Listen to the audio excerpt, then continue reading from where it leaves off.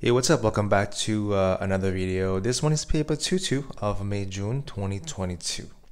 Of course, this is AddMath and you can use your calculator, right? That's the good news. Now, with that being said, let's move on to the questions. So here we also have a list of formula that they give you to help you solve the questions. How nice of them, right? Okay, so now let's move on to question number 1. So part 1 is do not use a calculator. So what it really means is, you know what, you can actually use one. No one is really watching you, right? But the idea is just that you have to show all the steps of your work of how did you reach your answer. So step by step, we have what? A curve have equation y equal to this. So we have y equal to this fraction. Okay, good. Now where x is equal to or more than 0, it is positive value. Good to know. Now we have to find the exact value of y. Remember, this is the goal of the question. Find the exact value of y when x is equal to 6. Okay, now give your answer in the form of this. Okay, so a, b, and c are integers. Integers are what? Are whole numbers. So let's say if you try to simplify this and your answer was something in decimal, you know it is not right because the answer tells you it is integers. So that's an indication for yourself so that you know you don't make any silly mistakes. Now let's move on. So here we have y.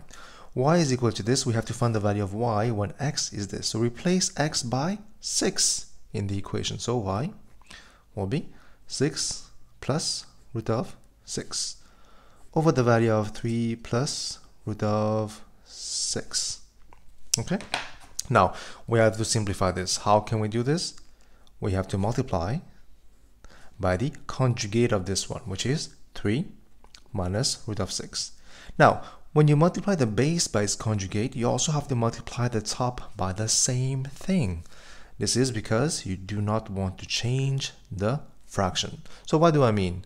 I mean, if you were to simplify, you can take this away, you get back the same thing as you used to have. That's why when you multiply by the base by something, you also have to do the same on the top so you don't change the fraction in itself. Now let's move on.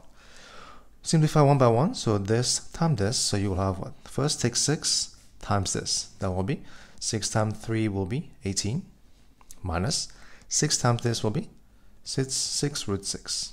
Okay, now here we have plus root 6 times this. So yeah, will be plus 3 root of 6 and then minus root of 6 times root of 6 will be 6. Hopefully that makes sense, right? So we can always double check using the calculator. Root of 6 times root of 6, that will be 6.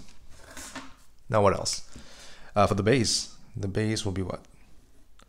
So yeah, you can always do it the same way as we did on top. But if you do know the theorem, which is as we have seen from O-level paper 102, you guys should know that if you have a plus b times a minus b, it is the same thing as saying a square minus b square. Do we agree? The difference of squares.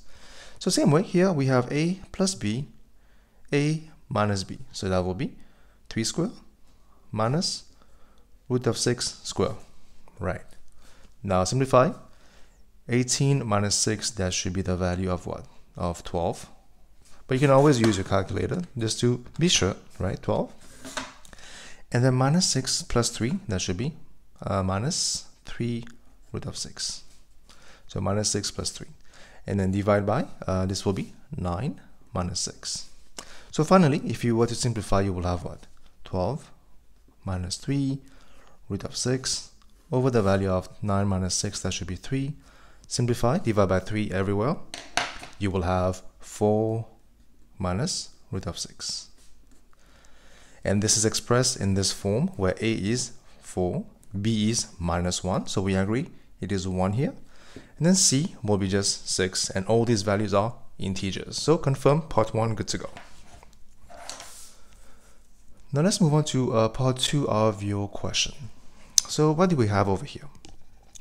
The diagram shows a graph of y equal to f, so the absolute value of f, the modulus of f.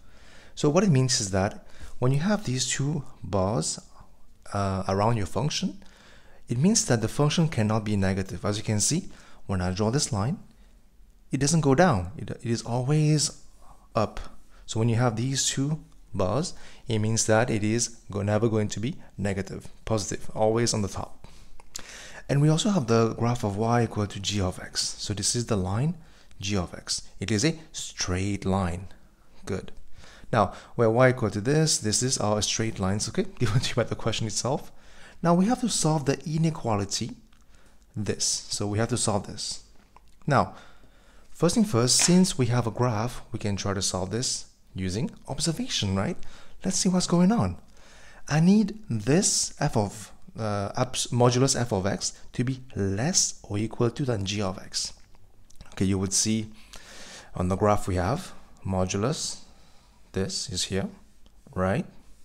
And then here we have g of x. Now on which part of this graph can we see that this has to be less than this? So by observation, you would see, yeah, hopefully, you're not blind, you can see that between those 2 points, you agree? When this and this, when they meet, you can see that between those 2 points, between here and here, we can see that this graph is below this one. So we just have to find these two values to find our answer. So one by one. So let's focus on this value. How can you find this value? It is a point of intersection between this line and this line. So this will suggest us to first find the equation of the line y equal to g of x. So how do you find the equation of a straight line? Pretty easy. We have the two passing points. The point here is 0, -1, and the point here is 1, 0. So we're trying to find the equation of g of x. So first, let's find the gradient. That will be y2 minus y1, so 0 minus -1, x2 minus x1, 1 minus 0. That should be plus 1 over 1. The gradient is 1. Now to find the equation, I will use a passing point. This is the x value and the y value. So y minus 0 over x minus its corresponding value is equal to 1. Again, this is just a method that I use to find the equation of a line. I first find the gradient, and then I use a passing point. Then I use this formula to find the equation. It is just my method. Now, if you have other preferred method, you can use yours, no big deal. Cross multiply, you will have y equal to x minus 1. So this is the equation of g of x. Good. Now, this is the graph of y equal to f of x. But what we can do is we can treat this line and this line separately. Okay? So let me name this line as, let's call this line z. So let me find the equation of line z. So how can we do that? Same way, it is a straight line. So we have to use 2 points and then find the equation. The passing point here is 0, 5. And the point here is 2.50. To find the gradient, we use the formula y2 minus y1, x2 minus x1. That will be minus 5 over 2.5, and that should be minus 2. Obviously, you can double check minus 5 divided by 2.5. Here you go. So this will be the gradient of this line z. Now, finally, to find the equation of line z, you would say, let me use a passing point, x value, y value. So y minus 5 over the value of x minus 0 has to be equal to the gradient. Cross multiply, you will have y minus 5 is equal to minus 2. X, obviously x, right? And then so y will be 5 minus 2x. This is the equation of line z. Now, since I have this line, let me find this point of intersection. I have two equations here, this equation I can solve simultaneously. So y is equal to this, let me put this over here. It should equal to this one, right? So y, replace, substitution, this. Now let me send all the x to one side, send the x over here. You will and send this one over here. So 5 plus 1 will be 6. And this will become 3x.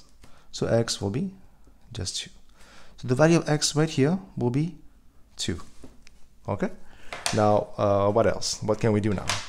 So now we have found this. we have to find the other point over here, right? Now again, the way I'm solving this, I just want this to make sense to you. Does that make sense till now? I hope so, right? Now, this point right here, it is the point of intersection between the line y equal to g of x and this line. Let's call this line w, right? I want to treat this equation separately because I can see these are as two separate lines, but of course they are related, right? Okay, cool. Now I call this w. Now to find the equation of that line, we have to use the points and the gradient. For example, I can see I have a passing point here, which is 2.50.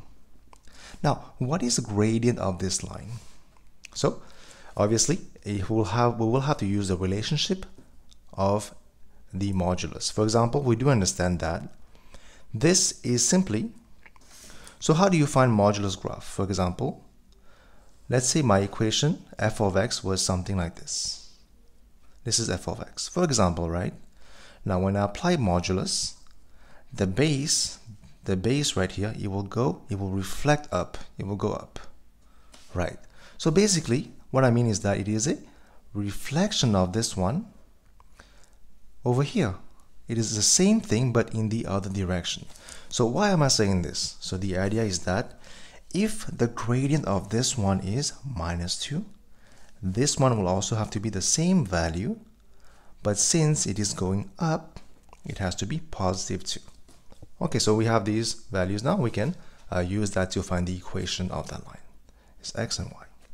So y minus 0 over x minus 2.5 have to be 2. We have to cross multiply.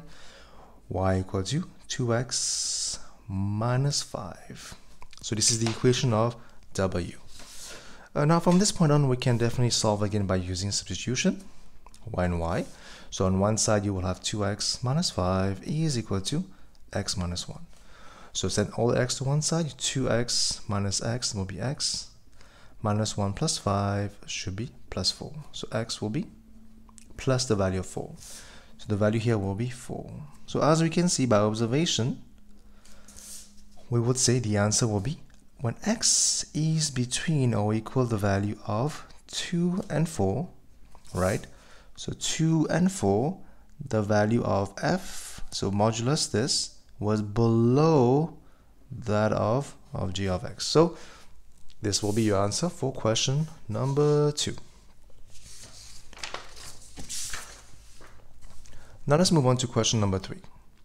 So we have to find the possible values of k for which this equation has real roots. Okay, so whenever you see that, we have to understand the discriminant, which is b squared minus 4ac, has to be more or equal to 0. Okay, real roots, we have to think of this right away. Now, how do you find those values? Obviously, we do know that if you have a quadratic equation, well, look at this, right? The coefficient of x squared is a, coefficient of x will be b, and the last one will be c. So a comparison, we compare. This will be a, this will be b, and the last one will be c. Now replace back in your main equation. So b squared will be k plus 5 square minus 4 times a, and times c will be minus 4. Has to be more or equal to 0. Okay, cool. Now we have to simplify, obviously. That will become k squared plus 10k plus 25. So expand this, we'll give you this, plus 16k. Has to be more or equal to 0. So simplify k squared. This will be 26k plus 25, this. Now, something I want to specify is how do you expand something like this? So we have to know if you have a plus b square, if you want to expand this directly, that will be a square plus 2ab plus b square. So that you guys know how did I get this. So first will be a square will be k square, 2 times ab will be 10, and then b square will be 25. So this is how I expand this, right? It's not magic. It's just a formula. Now, once we have this, we have to find the critical values of k. Critical values. To find the critical values, we take the same equation right? And then we equate that to 0. Now, how can we solve this? You would say, well, we can use factorization, or we can use the formula. It's up to you, your preference, whichever way you find easier, right? So I will use factorization. K squared is k times k. And 25 is 5 times 5, or it can be 25 times 1, right? I need to have 26 here. That will be plus 1 plus 25 to get 26. So of course here we have this, so we have to solve. K plus 1 has to be 0, and k plus 25 have to be 0. So k have to be minus 1, and k have to be minus 25. This is the critical values of that equation, but it is not your answer yet. Now, I will draw a number line here. I will call this 0, just to help you guys out. And I do know that this is have to be minus 25, and this have to be minus 1 somewhere on the line, because minus 25 is obviously less than minus 1, right? Now, because the coefficient here is 1, it is positive, we understand the shape of the graph will be a minimum curve, right?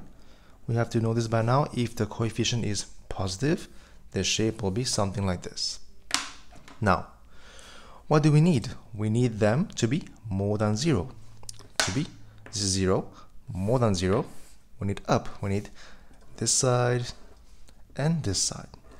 And when is that true? That is true only when k is less or equal to minus 25, or when k is more or equal to minus 1. Only here and here that will be true. That will satisfy my equation. So this will be your answer for question number 3.